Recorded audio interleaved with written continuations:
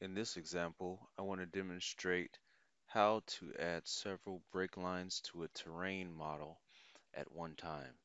So if you'll notice, I have a terrain here, and I can go and verify that by opening my Explorer, going to OpenRoads Models, and you can see right here, terrain models, that I have a terrain model here by the name of Meadow Park Existing.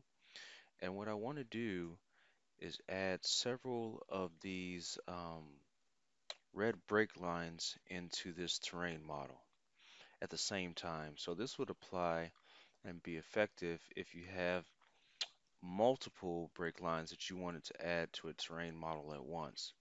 So in order to efficiently do this, we would need to create a selection set of all the break lines that we wanted to add to this terrain model.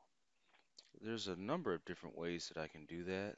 Um, I can click on the terrain model here and get the heads up prompt and turn off my triangles here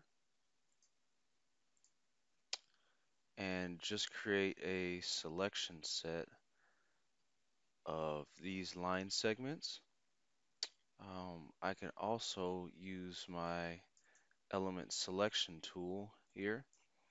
Um, I will undo that and come down here, and I can make a selection set by the color of the element that I want to grab or by the level name of the element. So in this case, I know that this color is going to be red and the active color is 3. So I can come in and search for 3 and grab it that way also. So I'm going to turn my triangles back on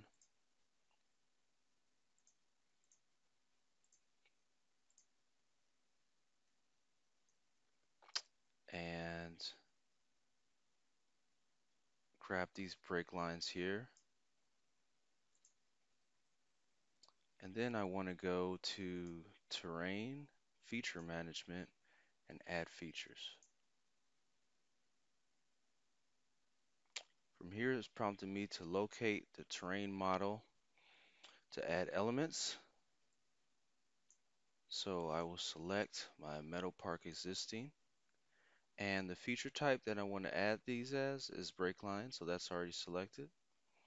I will data point, and you notice that it says data point to add the 4 selected elements, and that's coming from my selection set. So I'll data point to accept that. Data point to accept the feature type as break line. And notice that my terrain has updated accordingly. Thank you.